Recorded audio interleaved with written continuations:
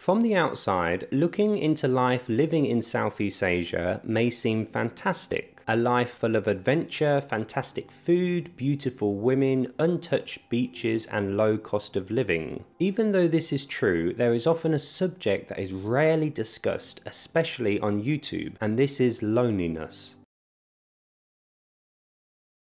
There are two significant reasons why many expats experience loneliness while living in Southeast Asia. The first reason is due to habits that may be to a degree subconscious. Life in Vietnam, Philippines, Thailand, and any other Southeast Asian country is fantastic, but some habits are very deep within. And if these habits are not changed, they will often go with you, and you may find that your new life and your old life are very similar. The second reason is often due to overworking. This can also result in a lack of stimulus in other areas of life. You may know that many expats work online. This can include teaching, blogging, YouTubing, cryptocurrency day trading, etc. However, the human body and mind does not cope well with overworking, and thus negative consequences such as loneliness often appear.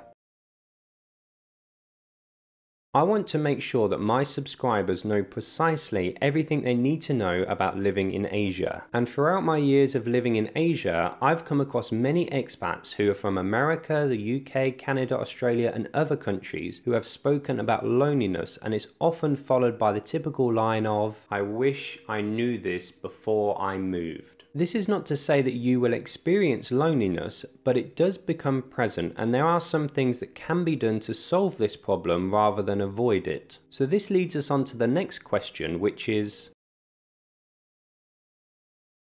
there are many reasons why expats experience loneliness while living in Southeast Asia. Today, we explored two of the most significant, but there are also many other reasons for this feeling. It's tremendously easy to fall into the grass is always greener scenario when imagining life in Asia. And to a certain degree, it's true. When moving to Southeast Asia, life is fantastic, especially in the first 3 to 6 months. But unless you are continuously traveling, life does go back to normal. For example, you pay the bills, you do the washing, etc. This is where the feelings of loneliness and periods of solitude can take over. If there are any blocks or habits that you feel will lead to loneliness, these will often catch up to you if you do not take the appropriate action to change them. Some expats have moved to Asia and completely revolutionized their life, but they were only able to achieve this by looking inwardly at their characteristics and changing their perception. Often in life, we cannot solve our problems by building upon ourselves. Sometimes we can only solve our problems by conspiring against ourselves.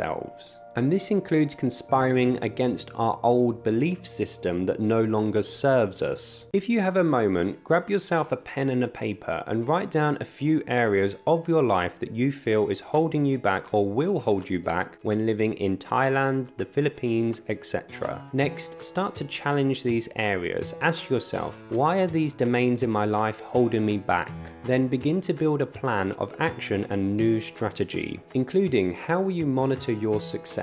What rewards will you give yourself, and how will you measure your progress? This may seem slightly silly for some, but changing one small area of your current life can impact your new life in Asia, and it's never too late to start again. Loneliness is not always something that is a result of people's actions or behavior, but for those who are thinking about living abroad, it's always motivational to know that there are many things that can be done to solve this feeling of loneliness. If you wish to talk to me personally, feel free to drop me a message on my email, which can be found on my YouTube profile, or you can add a comment down below.